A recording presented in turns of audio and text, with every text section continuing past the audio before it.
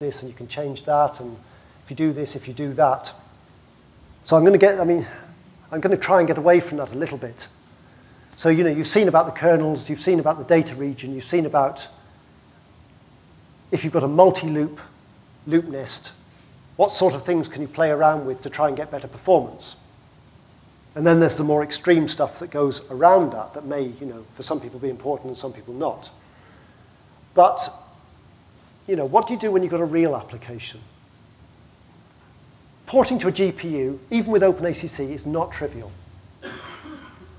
Where do you start? Somebody says, I've got this code, I want to port it. What do we do? What do you do on day one? You sit down. Where do you start? So what I'm going to go through is the exercise for another example code and this example code is a little bit more complicated, a bit more like a real application, but it's kind of small enough that we can still deal with it now.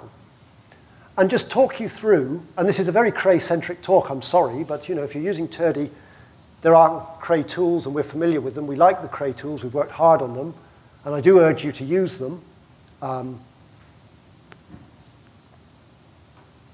So the code that I was going to talk about was the NAS parallel one of the NAS parallel benchmark codes called the multigrid code. It is another stencil code. So yes, I have talked about stencil codes quite a lot, mainly because it's trying to find out applications of the right size to use.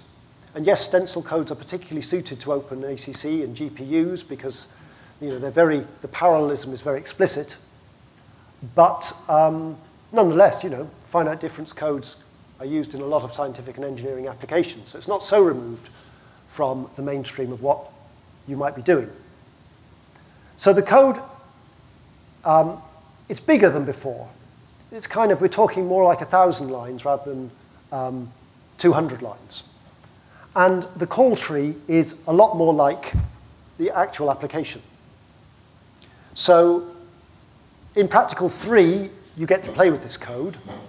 And so when you build the code, you make it, and then you run the code. You choose the problem size here. The default is B, and that's what you use for the practical. But if you want to change it, there's some things you can change there. And there are a bunch of other options that we'll talk about as and when. When you type make, there's a make file in the top level directory. That goes into another directory and uses that make file, which goes to get the architecture-dependent stuff from a third file. This is just the way the NAS parallel benchmarks work. I didn't rip all of that out. I kind of wanted to leave it as it is. So you compile the code for the CPU, you run it on one core, and then you look at what happens. Well, there's 3 important lines in the output. It tells you what the L2 norm is. Basically, this is the correctness check. And it says if this is right or not. Very important. Always check it says successful. And also always check that this has come out as a number and not a nan. I've had cases where it's come out as a nan and it still said it's successful. So check both lines.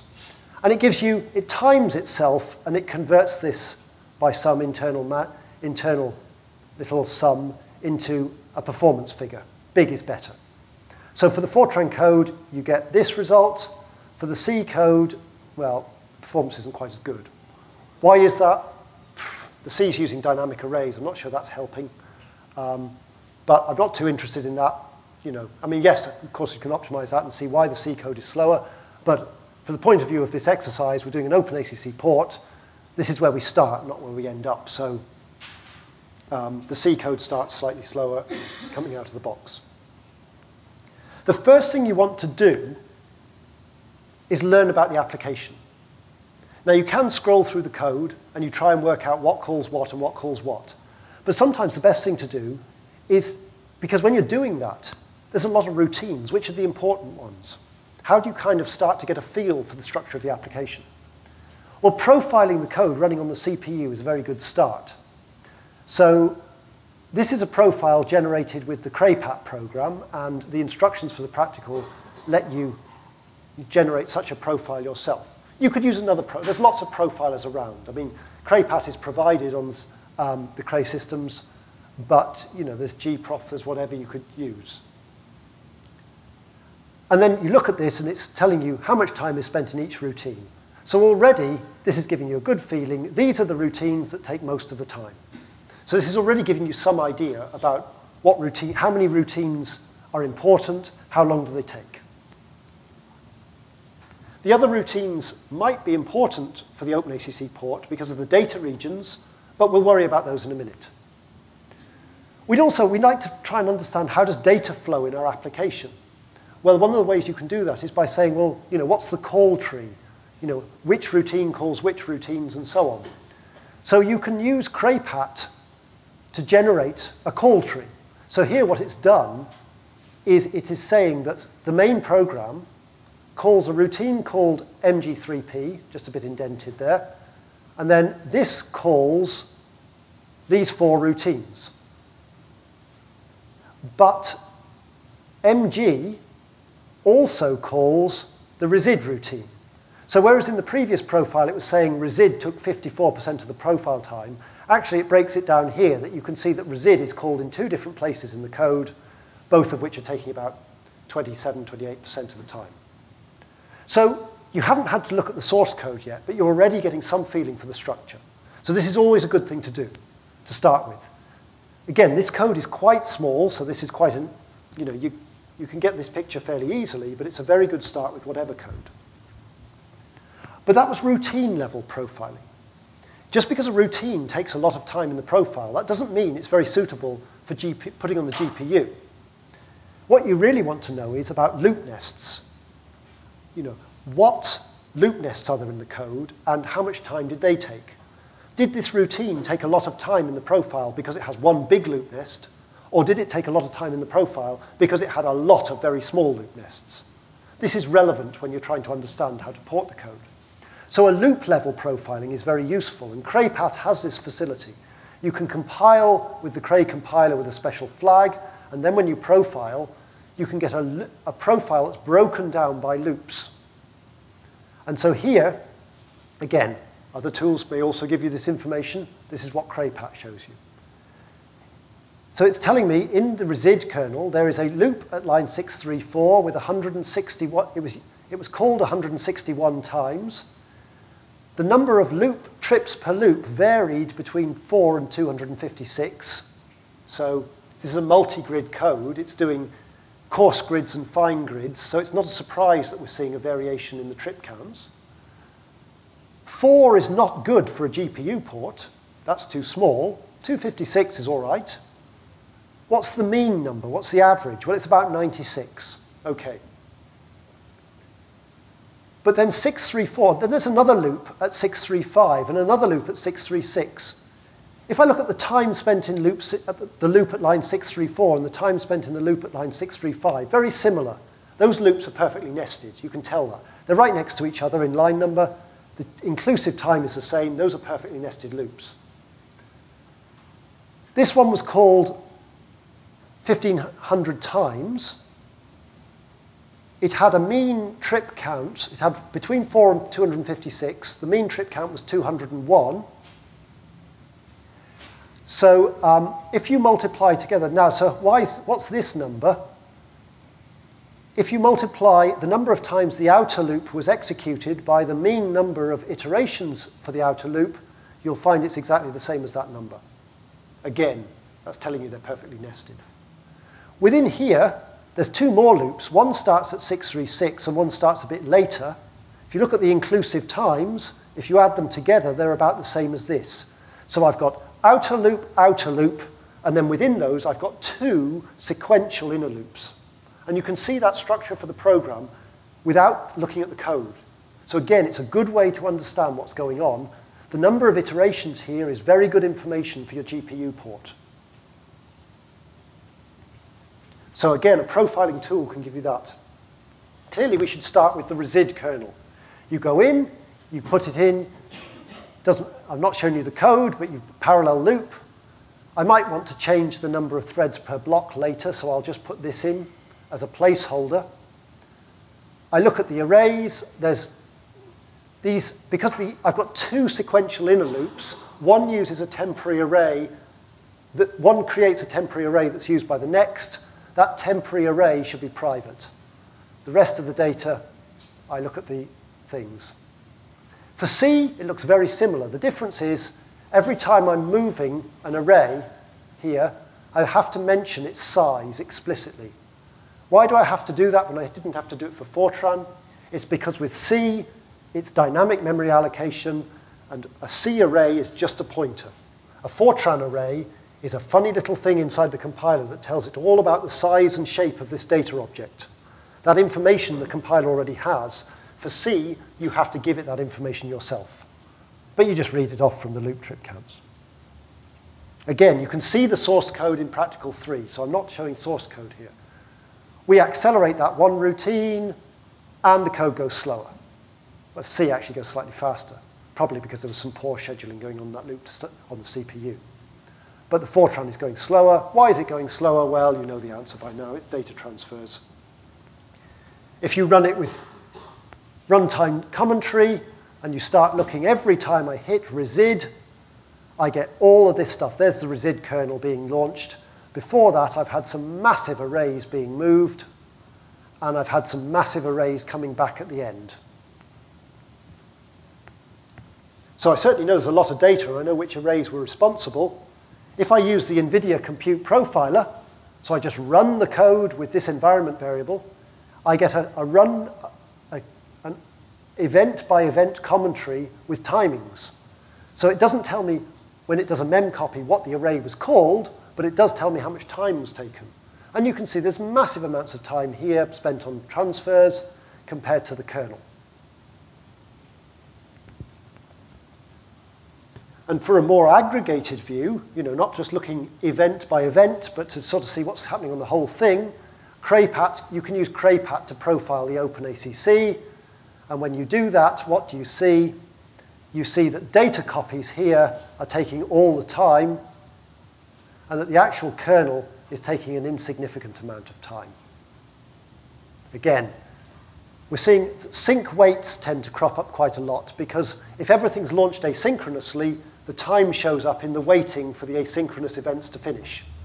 If you want to make the profile a bit easier to understand, you can tell it to not use the asynchronous launchings. So you recompile with this flag.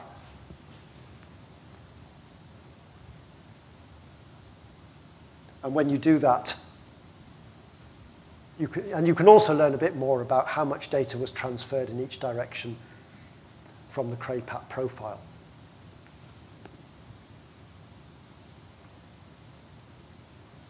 And you can also do, if you so choose, you can do a profile where not only you look at the OpenACC, but you look at how the OpenACC kernels fit in with the CPU profile.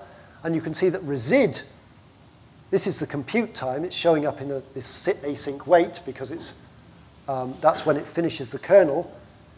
That's slipped right down the profile, but what's gone right up the profile are the data copies associated with that routine. They're now the slowest thing going on.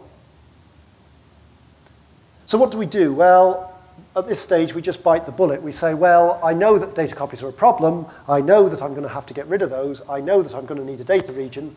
But a data region has to go around a number of kernels. So I need to port more kernels first. So psinv, this is an initialization routine, so it isn't in the main part of the compute. This one, psinv, rproj3, and interp, I need to get those ported across to the accelerator.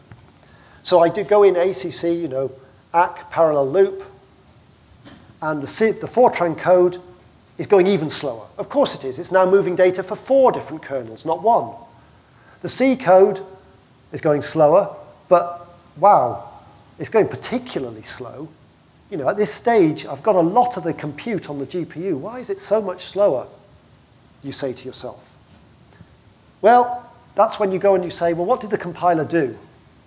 And so you look at you profile the code and you say, oh, the interp is very slow. What's going on in interp?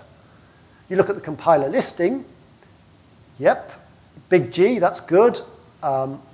Partitioned this outer loop. Yep, that's good. Partitioned a vector loop here, that's good. Oh, no loop partitioning there. For some reason, it's worried that there are loop dependencies there. It's not partitioned that loop. So every thread is doing every loop iteration there. It's bound to be slow. So we go in and we say, actually, these things are independent. So we put in this pragma, and when we put that pragma in, the C performance jumps right up to be pretty much bang on the Fortran performance, because it's doing the same GPU kernels, and it's doing the same data transfers. Not surprising. Now we want a data region. We want to go up the call tree, put a data region in, make sure our arrays live on the GPU.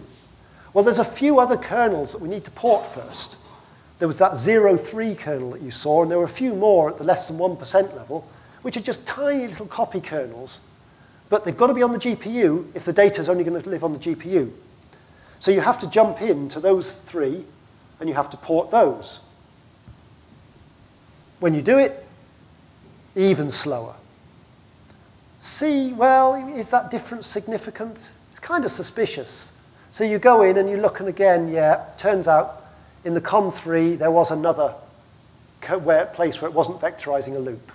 You correct that, and now, well, they're very close together. The main data arrays, U, V, and R, you can now call them create, because you initialize them on the GPU, you process them on the GPU, there's no data transfer at all. There's a couple of little parameter arrays which you copy in, but that's done right in the initialization, it's not important.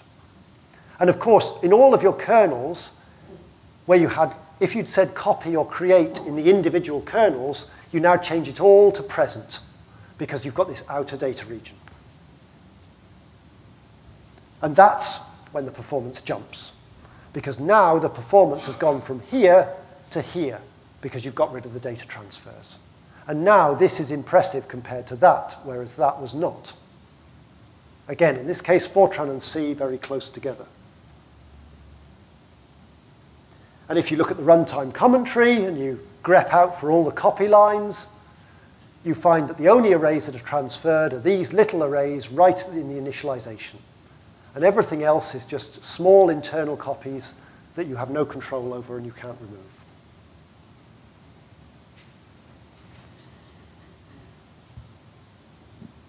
So we've checked the loop mark things for bad scheduling.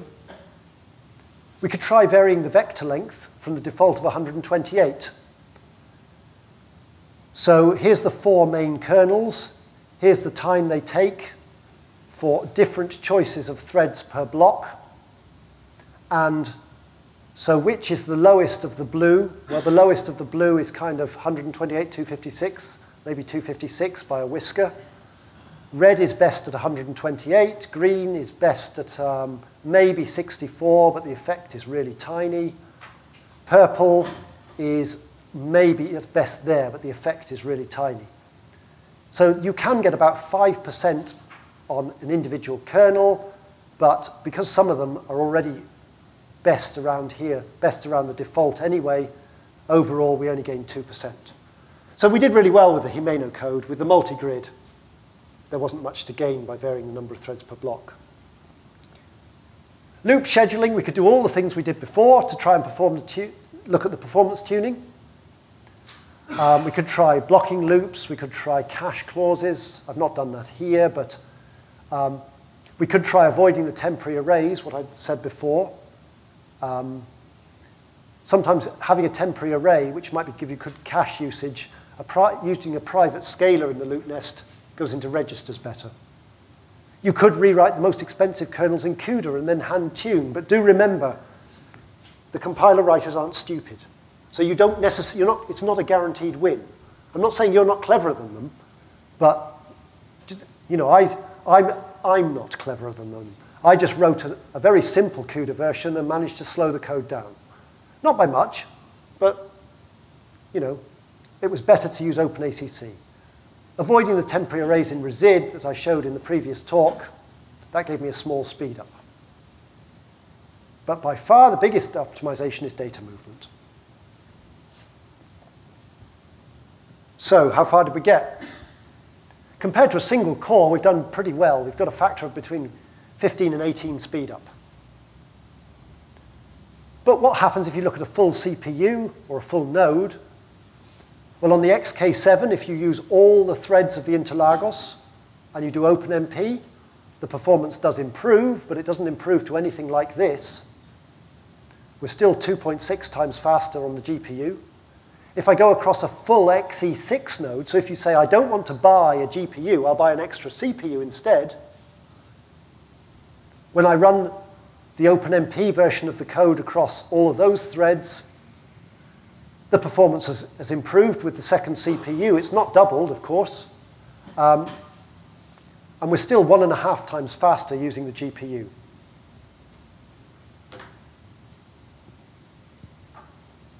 Is that good? Well, we don't expect to get 1,000 times. We might think, well, could we get 5 or 10 times? You know, is this good? It's not brilliant, but why wasn't it faster? The main reason is that this multi-grid application uses fine grids and coarse grids to solve the problem. Some of these coarse grids are 4-cubed, so you've got a 4-cubed loop nest being scheduled on the GPU. It's never going to run well. The Cray loop profiling told us that we had really small loop nests sometimes.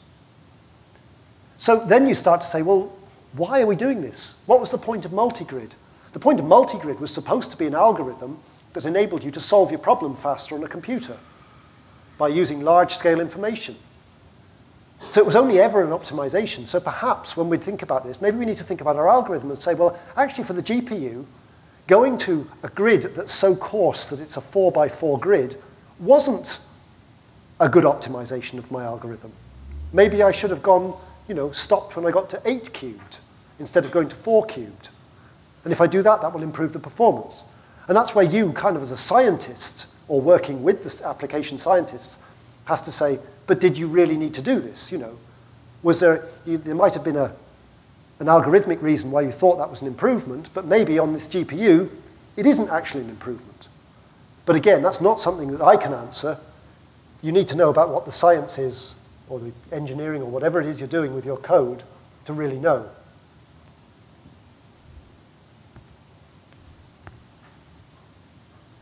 So that was kind of a whistle-stop tour through the multi-grid code. I didn't show you the multi-grid code, and that was kind of deliberate because I kind of wanted to say, what can we do with tools to help us learn about the multi-grid code? So the idea of the final practical is that you take this code and you go through these stages of profiling the code on the CPU, of putting the OpenACC in, and of porting this code step by step and see how the performance changes. So we have a break now, but we've kind of lost a bit of practical time, but there is still time for some practicals. To go with this code, there is also a document, you know, not just a set of slides, there's actually a document that kind of leads you through the process. The idea of that is to kind of, you can read that. You can almost read it without a computer because it kind of shows you the output as you go. But alternatively, you can read it as you go through this exercise. So we do have some time for practicals at the end still. So you can make a start on that. But again, it's the sort of thing that you can go away and read more at your leisure because it is more how you would approach your code. And this leads you through the stages of doing this. So if you look at, in the practical 3, there's again 2 directories, there's C and Fortran. Choose which you want.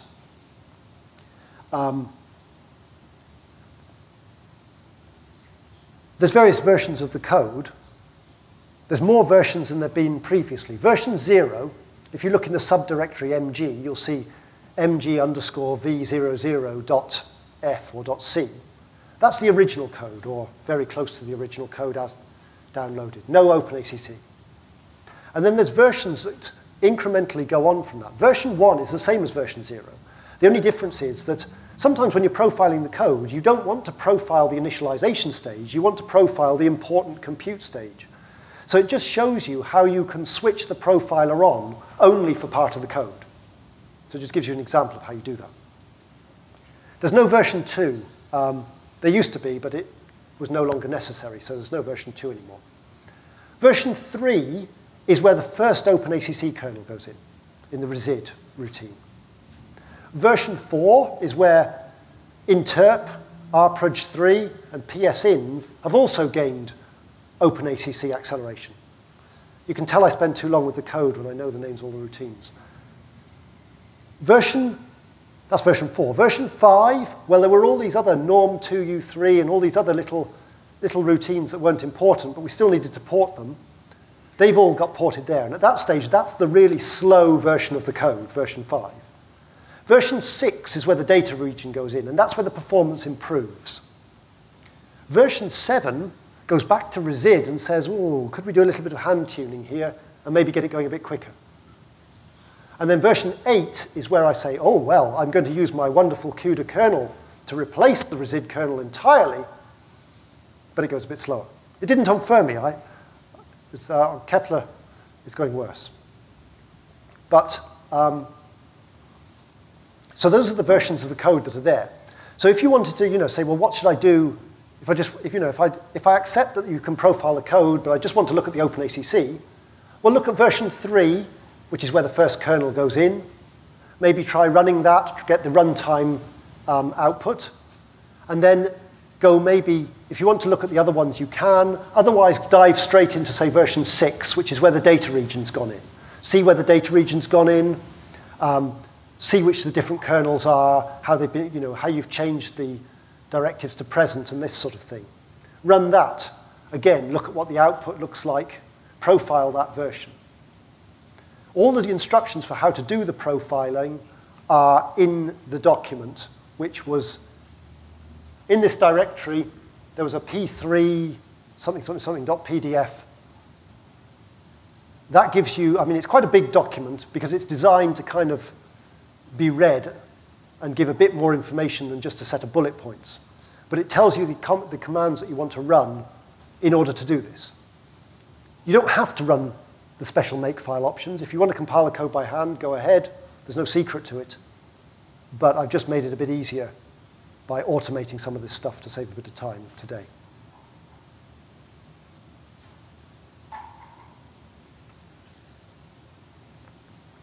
Were there any questions on that?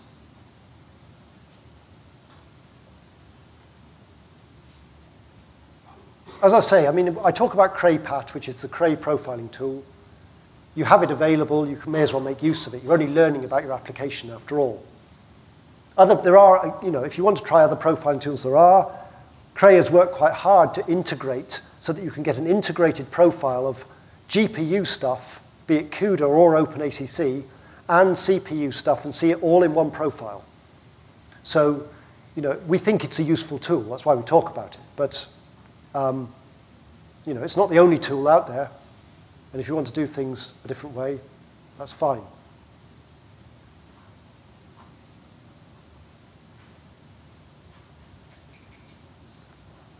There's one tool I've not talked about, which is a tool called Reveal.